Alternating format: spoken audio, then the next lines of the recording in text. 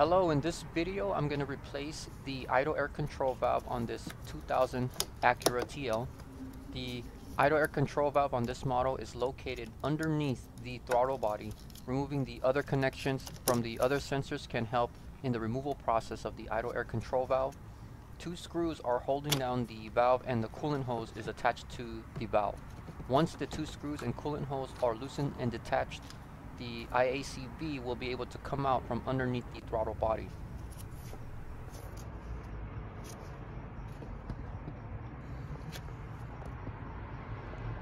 The idle air control valve is in a tight space, so I used an angle ratchet Phillips screwdriver to remove the two screws. The two screws are located on opposite corners of the part.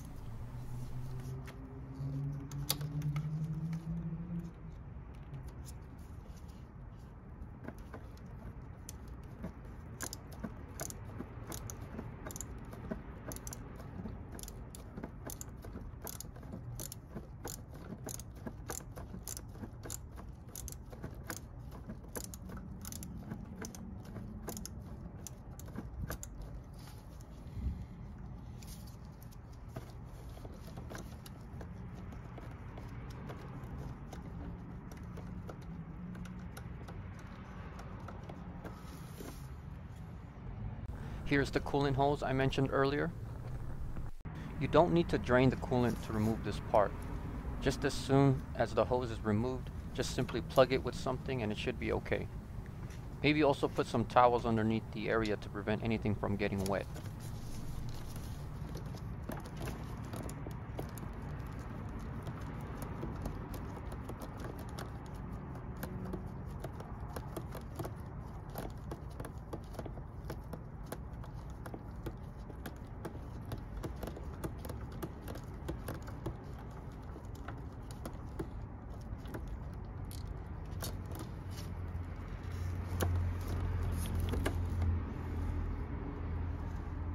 Like I mentioned earlier, the part is in a tight space, but with a little bit of wiggling, the part should be able to come out without any problems.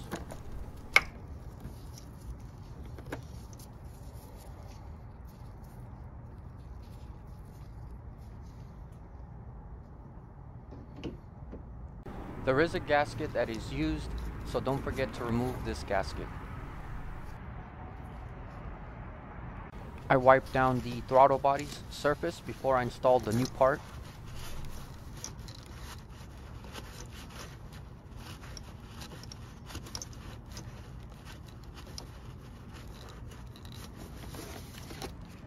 So installing the new gasket can be a little tricky. I used one hand to hold down the gasket and I used the other hand to install the part. I continued to hold down the part until I could screw in the screws. I initially hand tightened the screws, then tightened the screws with the Phillips screwdriver.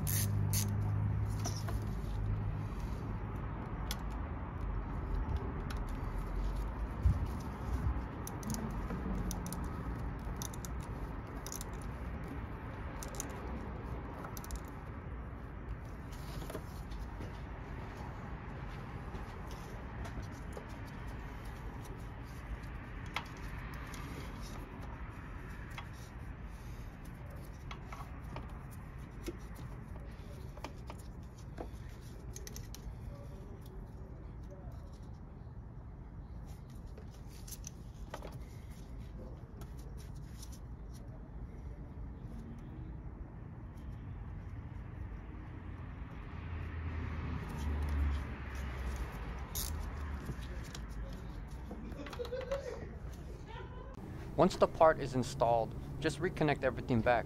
Reconnect the coolant hose and connectors for the other sensors. I was getting a P0505 and P01519 check engine light code. Before replacing the idle air control valve, I did some troubleshooting, such as checking for voltage and continuity from the connector, and found that voltage and continuity were present. Pin 2 on the connector is where voltage should be present. Pins 1 and 3 is where there should be continuity, which there was. I also checked the idle air control valve and checked the resistance among the pins. I checked pins 1 and 2 and then checked pins 2 and 3 on the non-functional valve.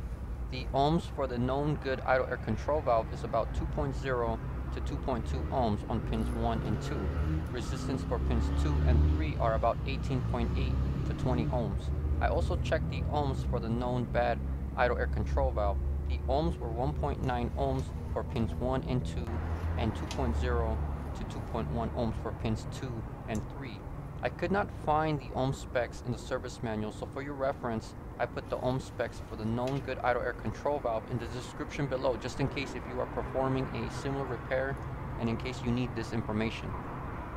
Now, comparing the two idle air control valves' resistance measurements, one can see that there are obvious differences. This led me to replace the idle air control valve. There are additional checks, such as checking the wiring harness and connector even more, but I decided to just continue and replace the idle air control valve without doing any further checks.